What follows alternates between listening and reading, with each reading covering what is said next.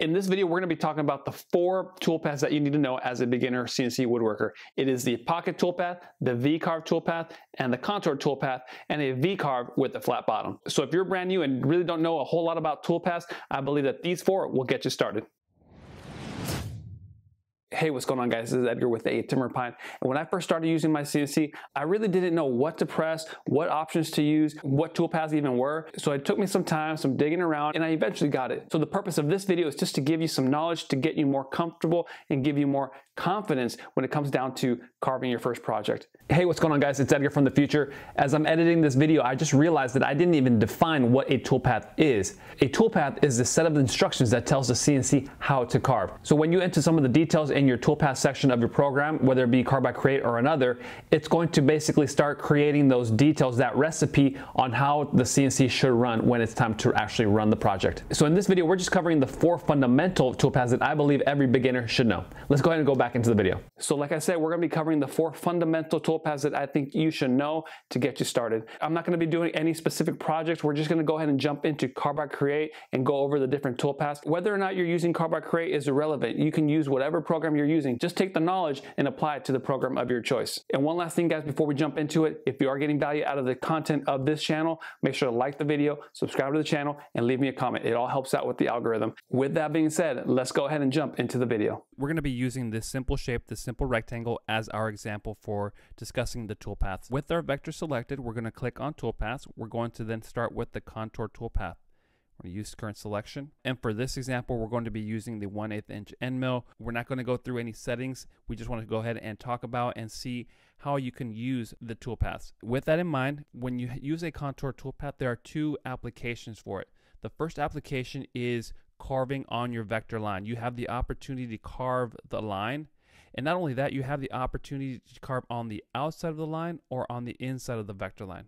So it's kind of like a coloring page. Let me actually bring up a coloring page real quick. Let's assume that this Mario is a vector in Carbide Create. We are going to have the option to select whether or not we want to carve on the black lines, or whether we want to carve on the outside of the lines, or if we want to carve on the inside of the lines. So option number 1, when carving with a contour toolpath, you have the option to just carve on the lines, okay? The second option is going to be carving out a shape or a design, a logo, a Mario, for example. We could carve this completely out from a larger piece of material, and we would still have to select whether or not we want to carve on the line, within the line, or outside of the line. Depending on the desired output will determine what option you select. Let's go ahead and go back to Carbide Create. So with that in mind, let's talk about the first example first. Let's just carve on the material itself. We have to set a max depth. When we are carving into the material and we're not cutting through it, we want to set a max depth. Again, depending on the output that you want will determine the max depth that you select. If you're just wanting to carve a sign, want to carve a flag, for example, the max depth that I recommend would be anywhere between 0.03 and 0.05. My current favorite max depth is 0.04.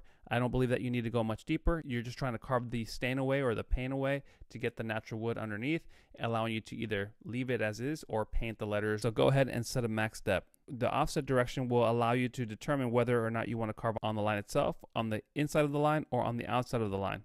So currently inside left is selected, and you can see here that my vector is this red line. My tool will be running here on the blue line, so it's going to carve on the inside of the vector. In this drop down menu, you have the option for outside right, and it changes it to outside the vector line, and you have the option for no offset, which allows you to carve on the line.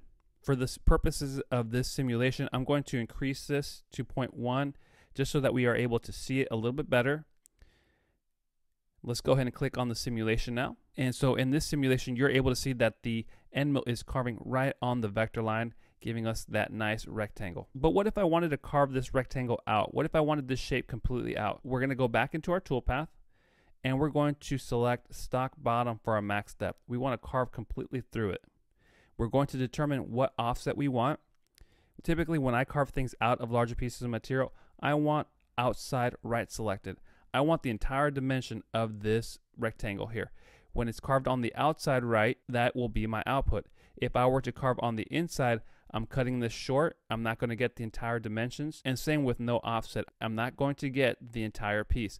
So outside right is typically what I choose. And one last thing, even before coming into the toolpaths, we have to set up tabs. When you're carving something out from larger pieces of material, if you don't have tabs, what tends to happen is that the end mill, as the router gets down closer to the bottom of your material, the end mill has a tendency of hitting your material because it starts moving. It starts shifting within the larger piece of material, and the end mill starts to knock it out of place, and eventually it will pop it out from your larger piece of material and actually ruin it. So you want to set up tabs. To set up tabs, you have to be in the design tab. You have to have your vector selected, and you want to click on this edit tabs option. You're then going to click on your vector line and place these tabs. Go ahead and click OK once you're done. Once you have those set up, now you can go to your toolpaths, and let's just edit this one here real quick. And now you have the option to edit the width or the height if you need to. I typically don't mess around with these. I just let the default number stay. But again, you have the option to edit that if you'd like. Let me update this back to stock bottom. Let's go ahead and click outside right. And let's go ahead and click OK. And let's take a look at the simulation now. All right, so in this simulation, you can see that the white background is showing through, meaning that I'm cutting through or carving through the entire piece of the material. And this rectangle is going to be secured to the larger piece of material by these tabs. So when you're using the contour toolpath, those are the two options that are available to you. Next, let's talk about the pocket toolpath. The pocket toolpath is a very versatile toolpath, and you're able to do a lot of things with this as well. But let's talk about two fundamental functions or options that you have available with the pocket toolpath. The very first one is going to be creating pockets or recesses within your larger piece of material. So let's say I was making a catch-all tray and I wanted to create an area to be able to place my phone. Let's pretend that my phone is going to fit within this area. Well, I need to create a pocket to remove all that material out. I'm taking material away or out from my larger piece of material. And so with a vector selected, we come over to the toolpaths option. We're going to click pocket, use current selection. And to create the pocket, you have several different tools that you can use. You can use end mills, you can use bowl bits. It all depends again on the output that you want. If you're a beginner, probably the 1/4 inch or the 1/8 inch end mill is what you're going to use to create those pockets. So after your tool is selected, you have to create a max depth, and depending on the output that you need, that will determine the max depth that you're going to select. So let's just create a pocket at 0.1 inches, and let's click OK. Here the blue lines are telling you that this area is going to be carved using your end mill. Let's take a look at the simulation. In this simulation, you can see that the pocket has been created. There is a recess within this piece of material. There's that little lip there. So that was a successful run of this pocket toolpath. But not only can you create recesses like this, you can actually carve designs, logos using the pocket toolpath. Let me bring in a design real quick. I just brought this image from the Carbide Create library. Let's go ahead and use this vector or this design as our example. So clicking on toolpaths, we'll select pocket. We'll use current selection. We'll leave it at the 1/8 inch end mill. My max depth is going to be 0.04 because I don't want to carve too deep. Let's go ahead and click OK. And let's take a look at the simulation. So not only can we create those recesses for just simple shapes, we can actually create designs into our material using a pocket toolpath. Depending on the design and the details that are in the design, you may not be able to just use a 1/8 inch end mill or an end mill in general, but just keep in mind that there may be some limitations, but depending on the design, you may just be able to use a pocket toolpath. Moving on to the next toolpath, that's going to be the V-CARVE toolpath. One thing that you need to keep in mind when using the V-CARVE toolpath is that you do need two vectors or vectors that are close to each other to make this happen, to make this work. The reason being is that if you can imagine a V-bit, it kind of looks like a V or an arrowhead. Those two edges, the cutting edges or the blades, are going to be within two vectors. So it's perfect for text. It's perfect for shapes that have two vectors. So if you're thinking about what I just said, you already know that this is not going to be able to be V-carved, at least not successfully. I already have a video published on how to use the V-CARVE toolpath, so I won't go into much of that detail. You can go ahead and watch that video for a more in-depth explanation of how the V-CARVE works. But for this example, we are not able to V-carve this rectangle. But even so, let's take a look at a simulation when we try to run a V-CARVE toolpath on this vector. So we'll click on Toolpaths, click V-CARVE, use current selection. We'll just keep it as a 60-degree V-bit. And the max depth when you run a V-CARVE toolpath should be stock bottom. Don't worry, it does not carve through your material. Carbide Create will determine how deep it needs to cut to get you the proper output. So the blue line here is the path that the V-bit is going to take, and it's trying to carve this shape out. First of all, you have one vector and it's too wide here. So it's going to be way too big for the 60-degree V-bit or any V-bit. Let's take a look at the simulation. So this is what our output would be. It's going to plunge really deep into this material. So that's not going to work. Let's go back to our design and let's make this work.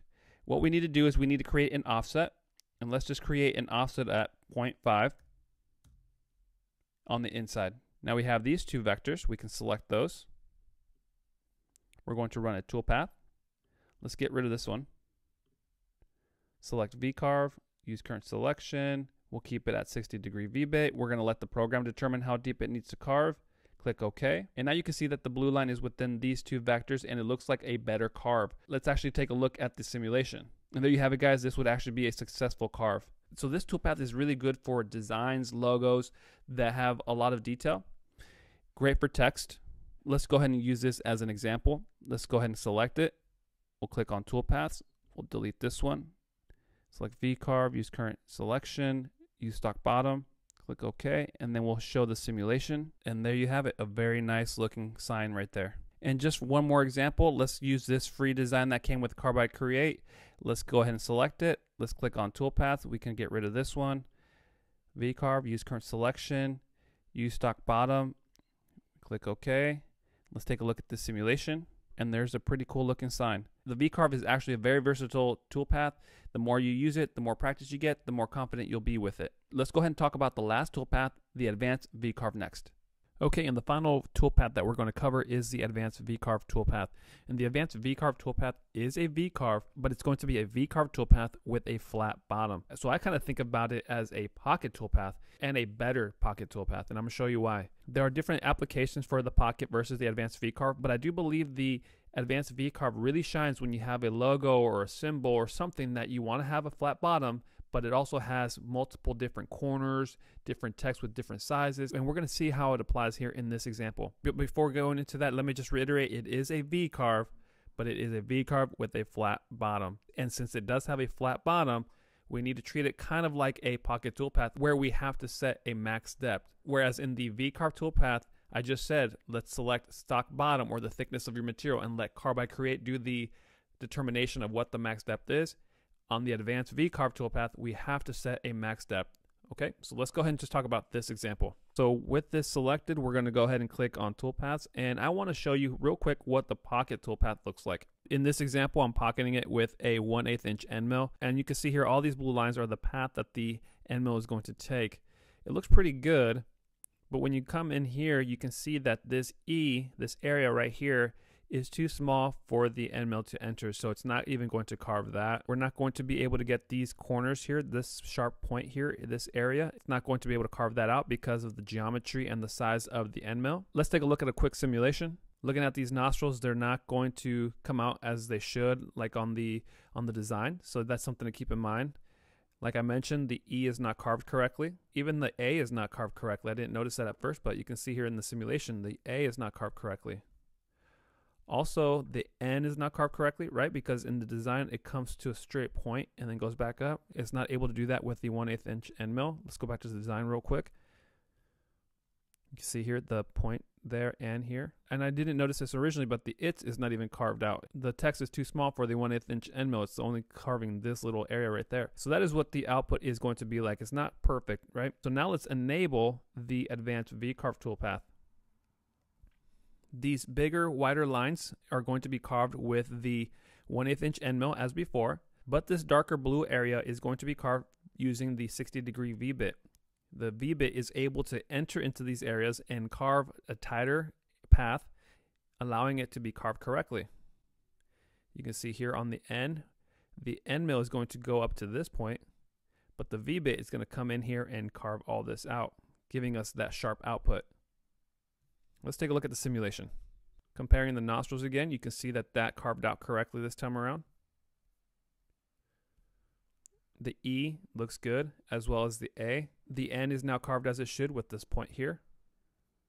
And the ITS is actually carved out this time. So you can see how the Advanced V-CARVE actually really shines when you want to have a design with a flat bottom and it has some of these sharp corners, sharp text, and you can see how the advanced V-CARVE is one of those toolpaths that you're going to use a lot. And so that is the advanced V-CARVE. I hope you guys were able to take something away from this video. If you did, make sure to take a look at the other videos I have that are for beginners. I think those videos will get you started, so I'll see you over there.